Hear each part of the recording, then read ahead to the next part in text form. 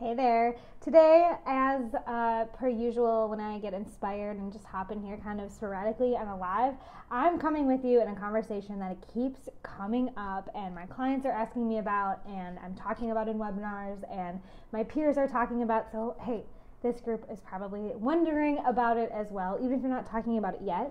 I want to draw attention to a little case study, and then we're going to have a bigger conversation about how this relates to you today and how you can really stand apart in your niche. So the case study is actually back from 1962.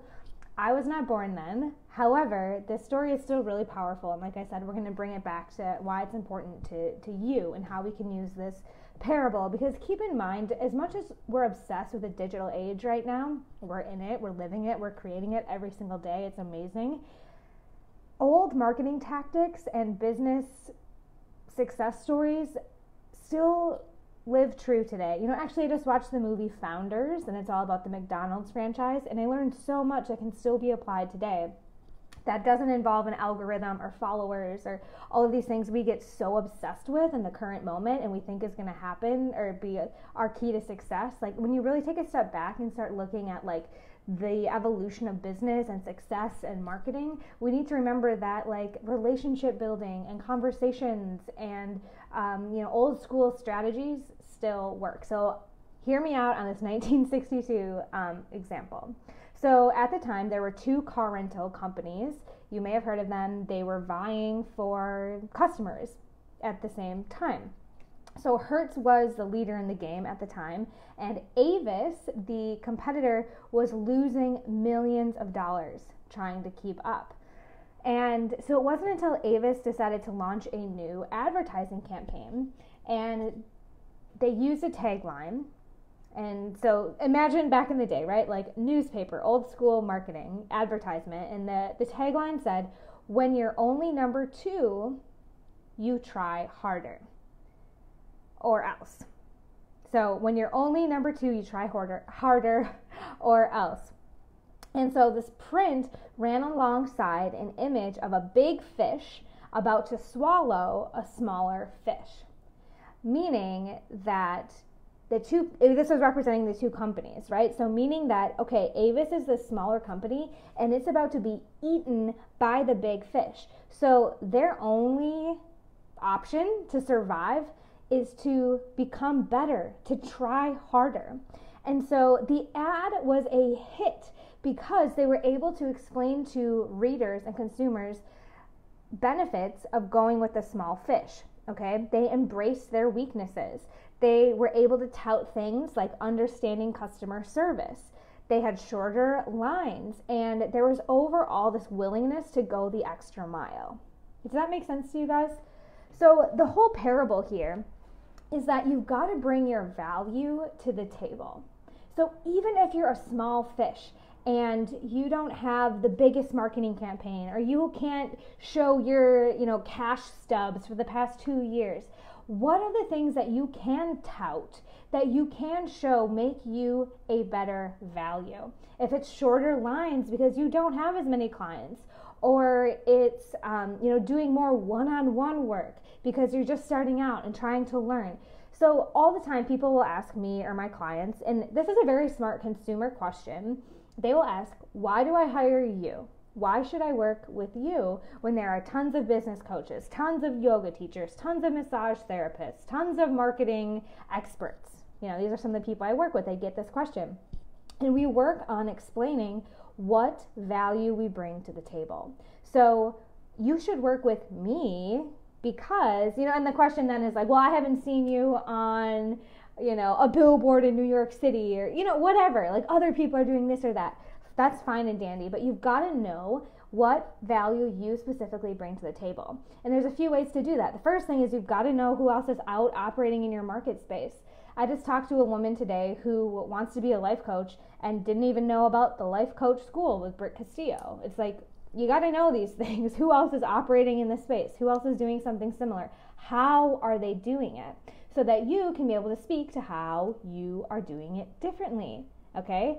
So when people ask me, why should I work with you opposed to any other business coach? The first thing I say is, well, has any other business coach taken this thorough of an audit in your business? Well, no, they usually just get on a sales call. And I say, okay, well, we just made a lot of progress in an hour and you're not even my client yet. So what can you imagine is inside? Also, I only work with a few people at a time. You don't see me having 1 million Instagram followers and these massive giveaways or 5 courses you can take, because I am focused. I show up, I take on a few quality clients, I hold your hand every single day. This isn't just another cookie cutter. This isn't just another course you're going to get lost in the abyss with. Oh, that's true. So do you see how understanding your value, and even if you're a small fish, even if you're just starting out, you don't have 1 million Instagram followers, you know what I encourage you to say then? This is proof that you can do it too. So when I was just starting out, people would say, well, I don't really see that many testimonials, or you don't have that many people in your Facebook group yet. I would say, yeah, and you don't need those things either to be successful. I'm going to teach you that all these, and this is still true, okay? All these things people are telling you about needing a massive funnel and needing 1 million followers just isn't true. There are so many other ways to be successful, like I have, and I'm going to teach you how to do that. Oh, really? Okay, well, yeah. I want to have the lifestyle you have, or I want to be in the place that you're at. And that's so true in this day and age. Whether, you know, and this is even like for a service or for a product, we have so many options now. Okay, this is kind of embarrassing. You guys all know I was like, I am a minimalist. Okay, I'm still a minimalist, and I traveled only in my backpack for a year. So all of my like possessions were with me, and they had to be able to carry them. And now we have an apartment, and we have a couple some extra rooms. And I'm going to say her name, and she's going to probably say something back, but I have 2 Alexas in my apartment. Yes, hello, thank you. She's now with us. And it's so interesting because for such a long time, I was not their ideal client, Alexa's ideal client. I wasn't interested, I didn't care, but I knew there were a ton of models out there and a ton of people that were creating something similar. And yet, I went from someone who wasn't in the market for an Alexa to someone who now has bought 2 from different companies, from different vendors, from different styles. And so it just goes to show that there's always opportunity for you in the marketplace, no matter if you are just new starting out and you have to communicate that in a way that is unique and you understand your value and why working with you or choosing your product at a lower price point, or to work one-on-one, or to not get lost in a course, whatever that unique thing that's going to set you apart. And there are plenty of viable consumers for exactly where you're at right now. You don't need to go out and be Amazon. You don't need to go out and have 100 Instagram followers to be successful in this day and age. What you do need to know, though, is to understand your value, what uniqueness you bring to the table, even if you are a small fish. It starts with market research, and then it gets translated into your communications and how you help people understand how you are different. What is the value you can bring people, even if you're not well known, even if you are earning millions of dollars a year, right? So think about that. What are the things that your ideal customer is looking for that other people aren't putting on the table, and start doing that. And pretty soon you'll be the perfect size fish that you want to be.